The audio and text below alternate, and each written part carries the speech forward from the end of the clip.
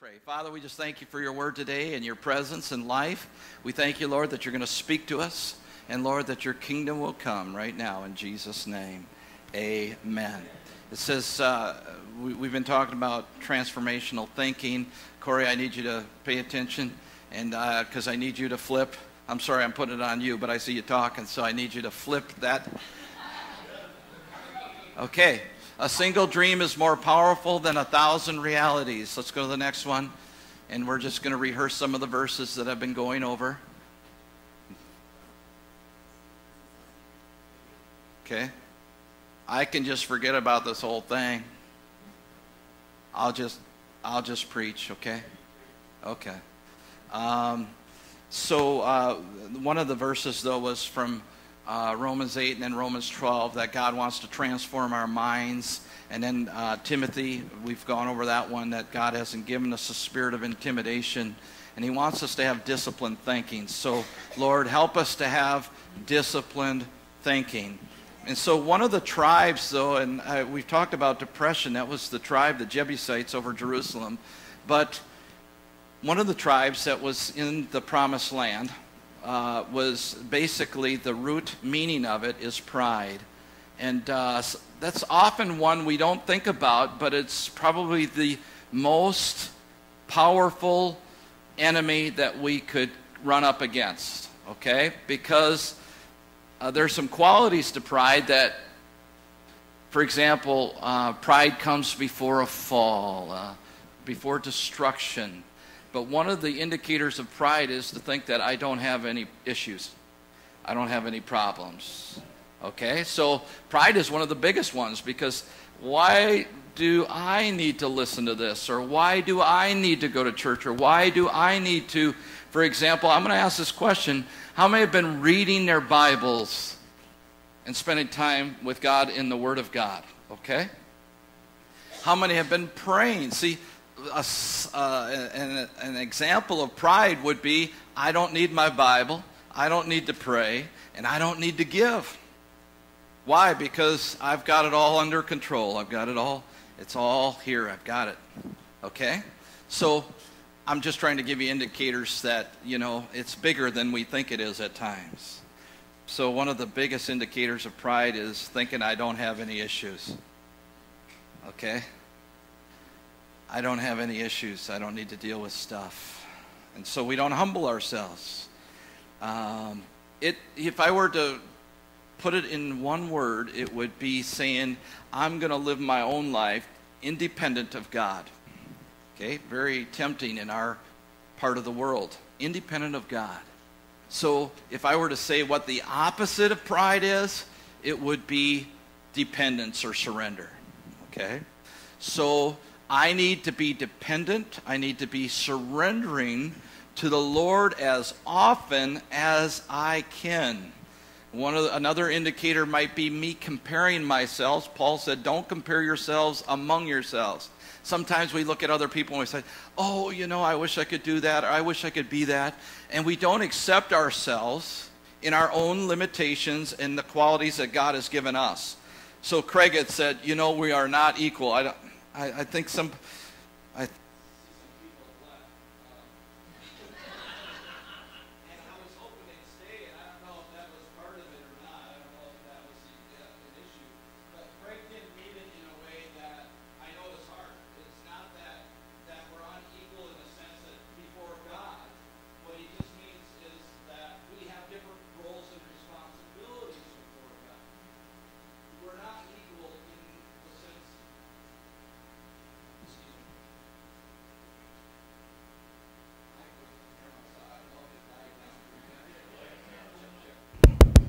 Check. Thank you.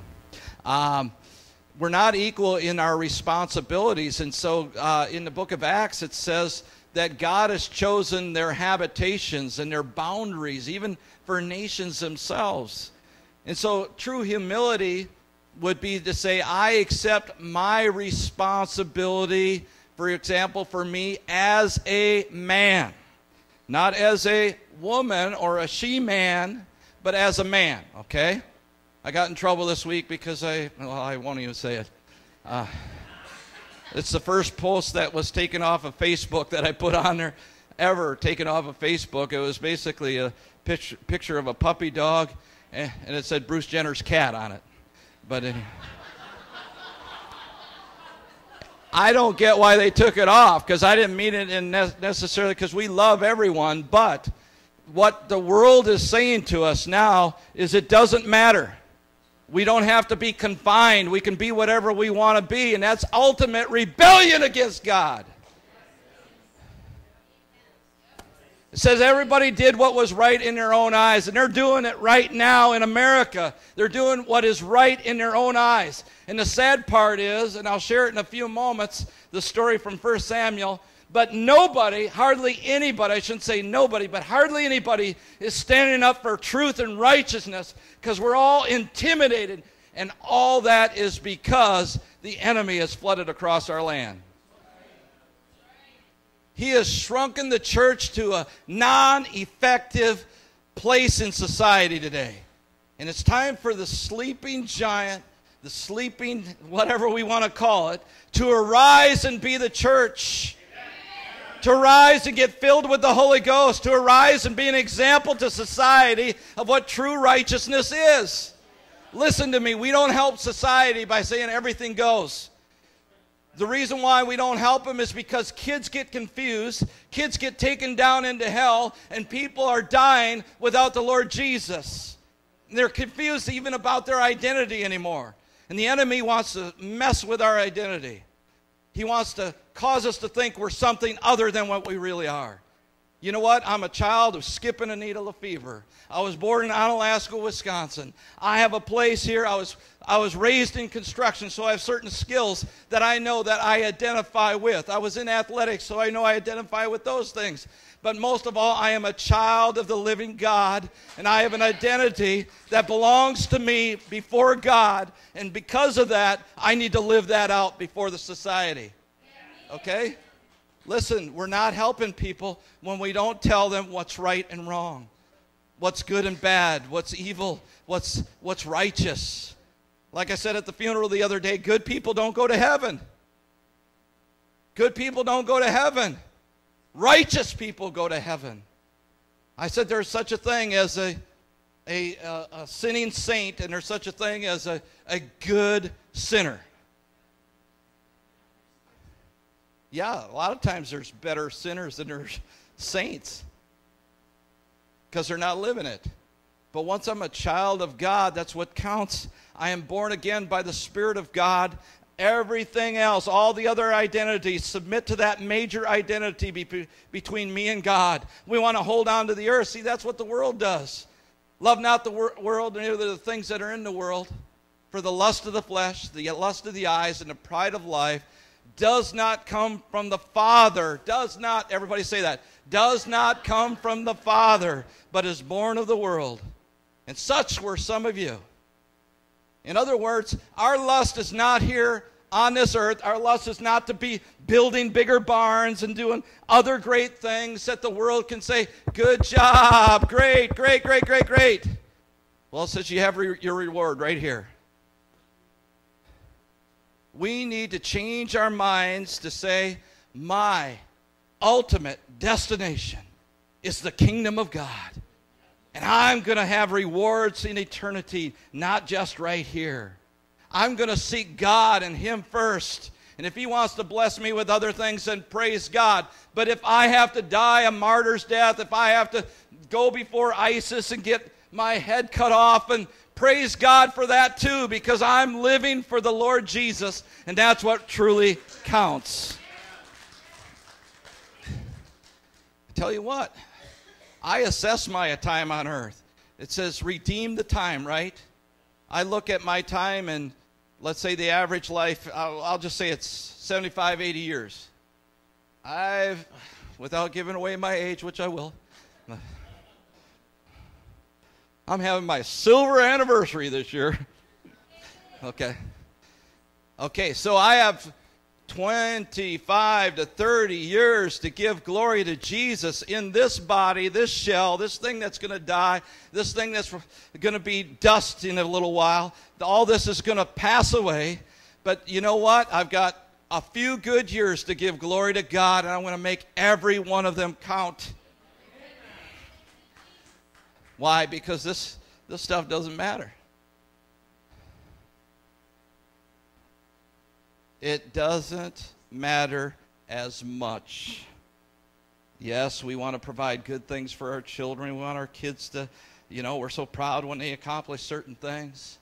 But have we taught them? Have we taught them that the most important things are like the Word of God and prayer and having a relationship with Jesus? Have we taught them that there's more important things than putting a trophy up on the trophy case? That there's more important things than just getting a car, that we need to tell people about Jesus. When's the last time I saw a kid get excited that they led somebody to Jesus? See, it's all pride. It's all about here. It's all about my own life. It's all about having life centered around you. But somebody that is truly humble doesn't center their life around themselves. They center their lives around God's plan. And it's not hard to do because you just love God. Everybody say, I want to love God with all my heart, with all my soul, and with all my strength. Adam and Eve. Eve was tempted. She said, hath God really said? The first area of pride that we run against is that we need to doubt what God has truly said. And so what do? We push the borders. It's okay to do this. It's okay to do that. It's okay to step outside the boundaries that God has put for us. I, in my pride, say it's okay. But God says no. We all know what the boundaries are, but we push them. We step over them. We play with the lines. God doesn't want us. I like what one person said. Where's the gray areas? It's not about living in the gray area. It's about loving God with all your heart, soul, mind, and strength. So you're far away from the gray area. You're just loving Jesus. Loving Jesus. That's where revival comes in. See, the devil wanted to convince Eve that God was holding out on her. And that's the temptation we all have. You know what? If we would only try out sex because God's holding it back. Hath God really said we shouldn't have sex before marriage? Because, boy, it's so good. It's so nice. It's so great. Listen, it's pushing the boundaries that God has set and living our own way rather than God's way. That's pride. I'm not going to have anything put around my life that can subjugate me to these boundaries. That's pride. We need to get rid of it. We need to transform our thinking. We need to say, I'm a humble servant of the Lord Jesus Christ. When Jesus gave the parable, he said there was two men. One came to the temple and said, I'm so glad I'm not like other people. I don't cheat, steal, I don't lie, I don't do all these things. I give my tithes, I do all these things. And then another one came and he bowed before God and he beat his chest. He said, God, be merciful to me, a sinner. I don't deserve your mercy. Jesus said, which one went away justified before God? And we all know the answer, the one that beat his chest and said, Lord, have mercy upon me. See, humility relies and is dependent upon God. That doesn't mean it's okay to sin during the week and we beat our chest every weekend. All of us might have sore chests after a while. Okay? That doesn't mean we just go and do what we want. True humility would say, God, now I need your help. I've beat my chest, but now I need your help to live for you. Okay? I'm broken. I can't do it myself. That's humility. I break my own ideas of how to live for God. I say, I take up your idea. I take up your strength. I want you to help me, God. Let me get a little bit back into the identity, though, because Eve did not have that identity clear in her mind. She was willing to go beyond the boundaries that God had set, and she took of the apple. Jesus, when he was tempted, I said the greatest temptation was not the power, was not the pride, was not the prestige that the devil offered Jesus. He said, if you are the Son of God, He kept on saying, if, you are the Son of God. He wanted him to doubt who he truly was. And that's why, when Craig shares about this, that we're not equal, it wasn't about not being equal, it was about understand who you are. Understand your identity. Until you get that deep down in your heart, you will never be completely successful with God. Because you're always striving to be something else. You're always striving to do this. And you're always striving to be like so-and-so. Listen, God has a plan for you. God loves you. God loves you enough to give you direction too. If you just seek him, if you just humble yourself, if you just bow before him. You know what? There are times where I had fasted and cried for years. God, if you just show me. I cried. Beat the ground. Lord, just show me. Just show me. It doesn't all come in one day sometimes. Sometimes it's a consistency, a persistence, a perseverance. Sometimes it's saying, God, I need your help again and again and again. I wish I could say, and some people have this idea. Well, you just go to Pastor Andy. He'll hear from God. You know what? I don't think he always wants me to hear from God for you. I think that, for the most part, is your job. We've taught people to be lazy in the kingdom. That's a prideful thing. Let's just go to the person that can give us that. Let's go to the next prophetic word. Now, God does have prophetic words. I'm not against that, obviously, from last week. But he wants you to pursue him. He wants you, like Adam, to walk with him in the garden. He wants you, like Enoch, to walk with him for years and years and years so that you can hear from him for yourself. Don't just go run to the nearest guru.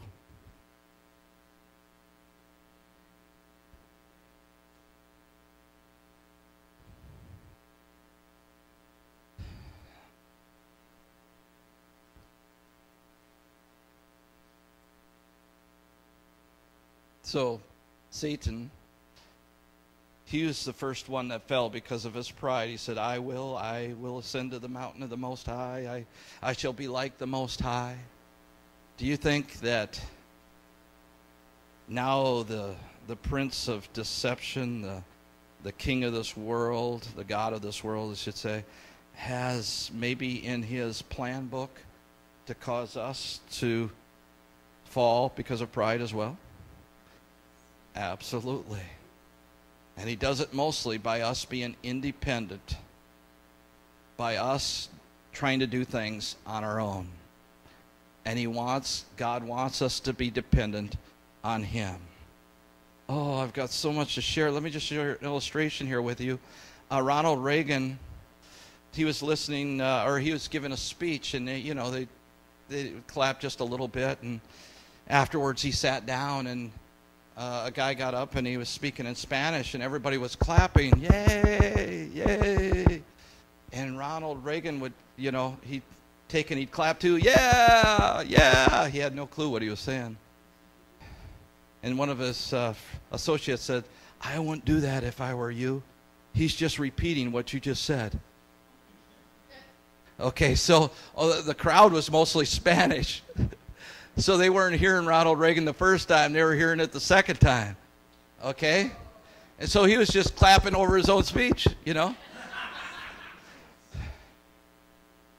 How many times do we do that? Give ourselves the kudos. Well, here's the thing. If we want the Lord to be opposed to us, God opposes the proud, we would be independent of him. It's the thing that God cannot stand. We might as well just take a big target and tattoo it on our back and put a big bullseye on it and wait for the lightning to start striking and walk outside and say, can you hit me now, Lord? That's how much God hates pride. Okay, so a haughty spirit before destruction and a fall. In other words, if you're living a prideful, independent life, he has a way of bringing you down. And it's not that God wants to do it. It's he needs to deal with the attitude. And how many in here are children of God? Okay? Well, I'm talking to you. If you're not and you didn't raise your hand, then I'll have a chance for you to become a child of God maybe later. Okay? But if you're a child of God and you're walking in pride, one of the things is, everything went along with my message today. Peggy was talking about forgiveness. One of the things we cannot do if we're living a prideful life is forgive. Stick our nose up in the air. I can live without them. I can live independent from them. Okay? Another one is perfectionism. Pride, and I have a struggle with this one. I like to be a perfectionist. I spent 4 hours working on a message last night just trying to get the right words. My wife says the first ones were the best. Why are you spending all this time doing this? Because I like to have the right words. It's not this message, by the way.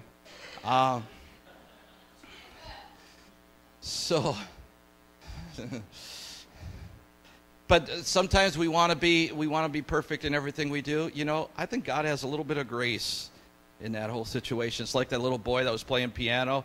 It was a professional pianist that was going to come up on stage, and he just got to start plunking the piano, bang, bang, bang, bang. And his mom was horrified. He's up there, and then the virtuoso comes out, and she's horrified even more, right in front of everybody. And then he comes and he starts playing a beautiful song in the midst of him plunking. I think it's that way with us and God. We just kind of plunk and do our best.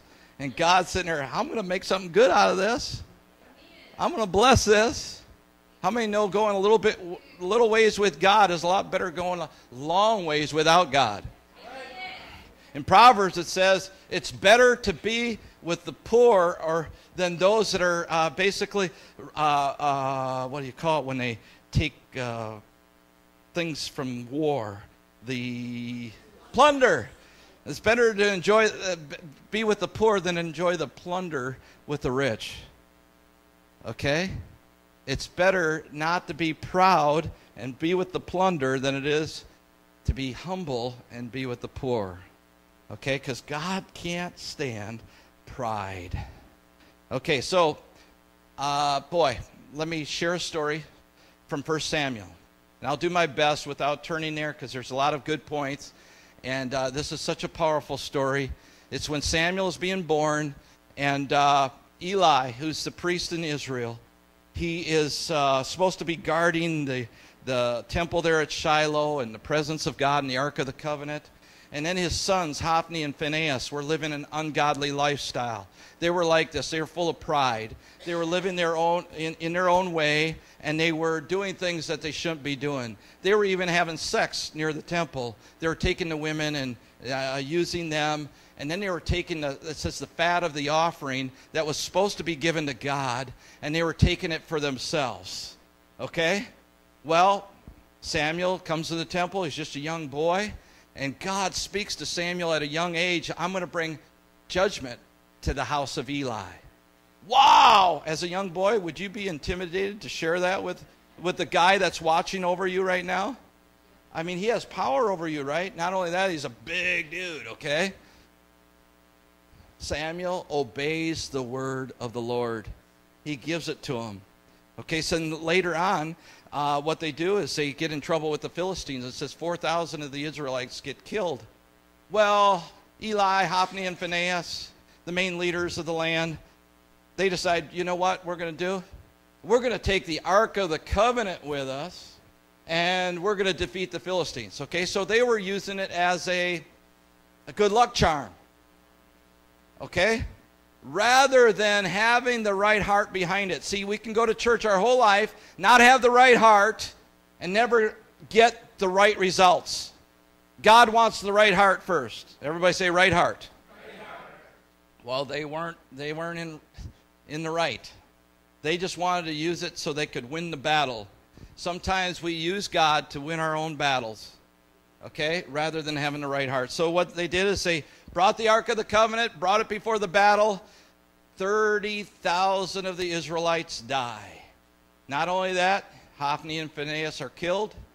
Eli hears about it. It says he was sitting on a fence. He was a very large man. He falls off the back of the fence, breaks his neck, and he's dead. So everything that Samuel prophesied came to pass because of the pride of these men's hearts. It says that in the midst of this, that as they were doing their thing, that people despised the offering of the Lord. And I wanted to say this because it's so powerful. The first thing that often goes when a person is living a prideful life is your giving back to God. I don't say that just because we need more money. God's taking care of the church. But listen, the first thing that will go is your wallet. The first thing that will go is you giving back to God your thanksgiving and your praise and your offerings. Why? Because I can do it on my own. God can bless me. I don't need to do this, right? God can bless me despite what God would have me to do. It's getting awfully quiet here. Do you want a preacher that tickles your ears? Or do you want a preacher that speaks the word of God? Okay. I want to hear it a little louder.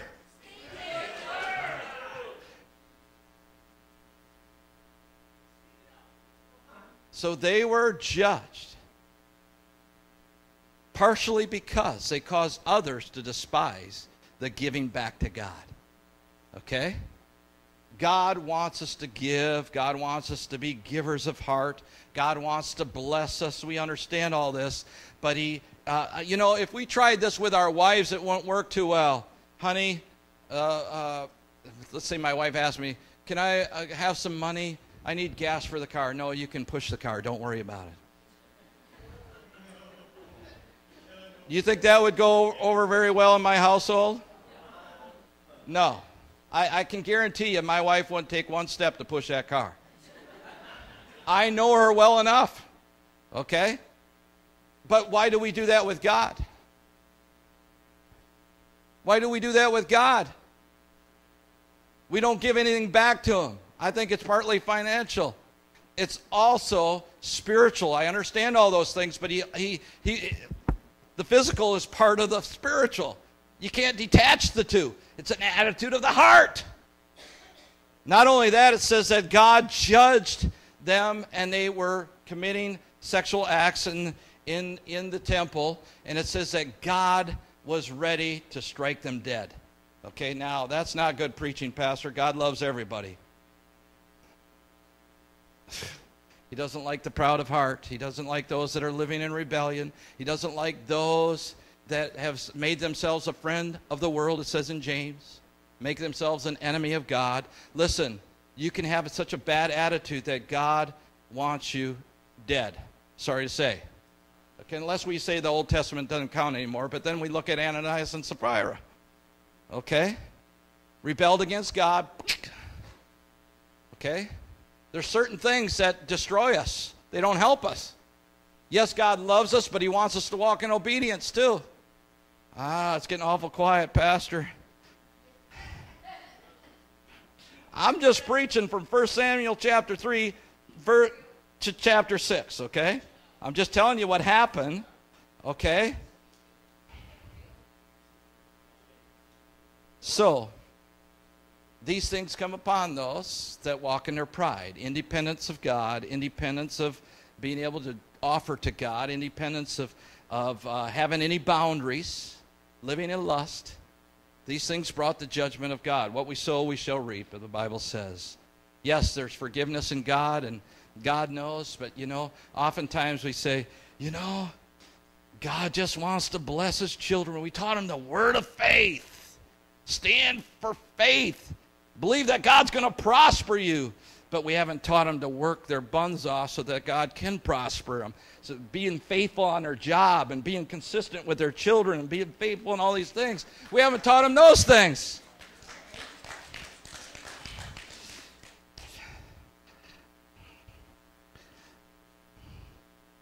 So, God's judgment comes upon Eli's family.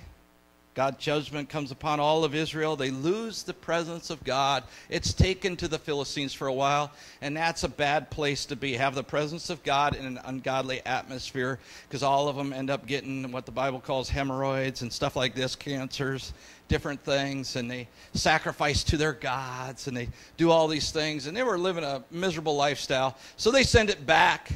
They send the Ark of the Covenant back. We're not dealing with this stuff. How many know that the presence of God doesn't belong in the world? Okay, listen.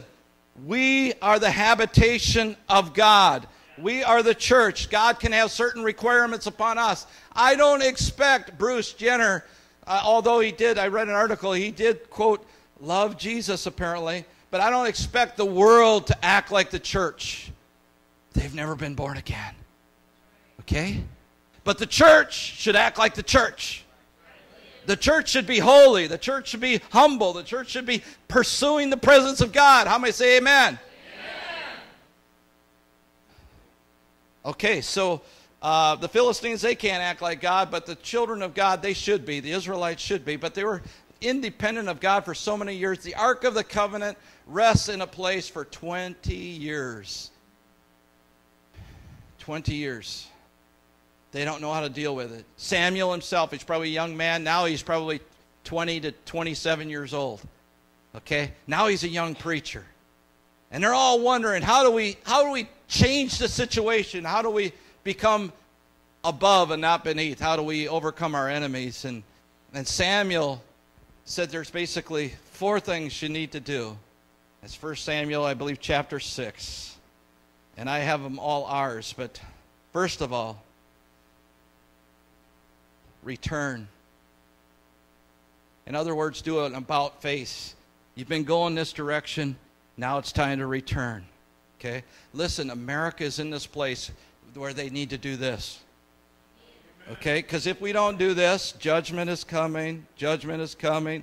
Judgment is coming. God has given us too much for God not to judge us when He's judged all the other societies in the world.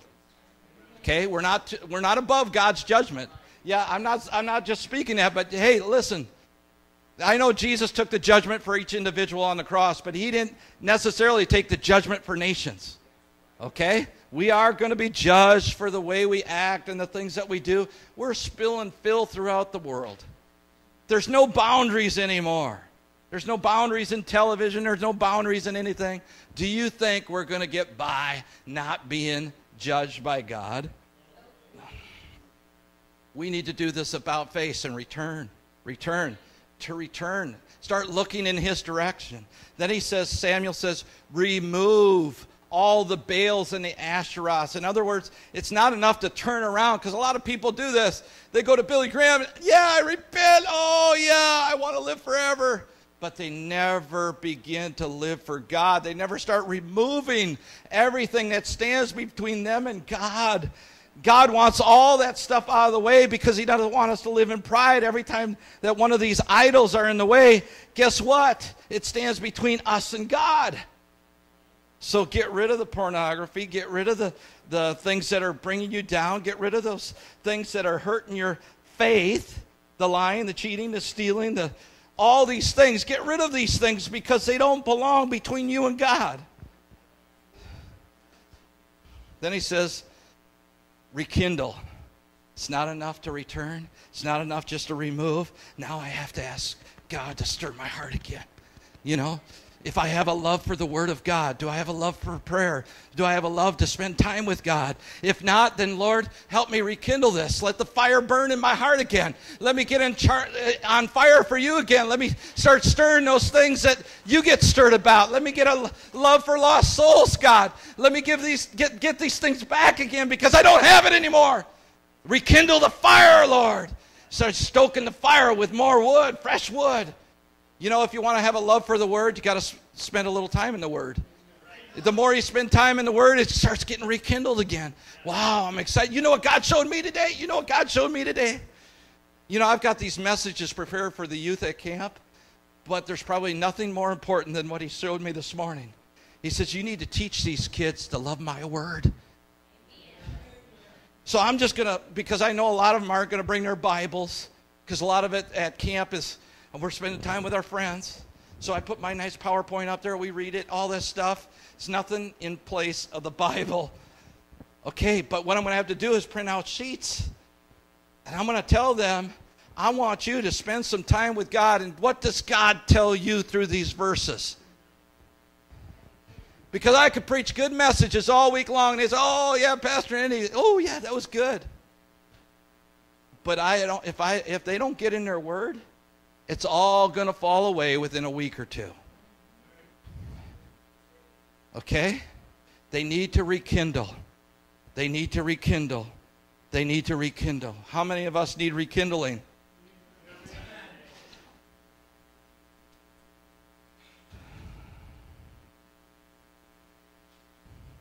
By the way, it's just in the beginning of chapter 7. The last one I put is just renew. And he will deliver you from the hand of the Philistines. Once you rekindle, once you return, once you remove, he begins to renew everything that was lost in your life. Some of us have lost peace. Some of us have lost the ability to forgive. Some of us have lost the ability to stay strong. Some of us have lost that passion to be mighty in spirit. And we need to rekindle, remove, restore everything that God wants in our lives. Just so you know, I'm not speaking to anybody specifically here. I'm just speaking what God gave me, okay? For all of us, including Pastor Andy. I don't sit above you. I sit humbly down here like this. God, rekindle my passion for you. Rekindle my ability to give back to you.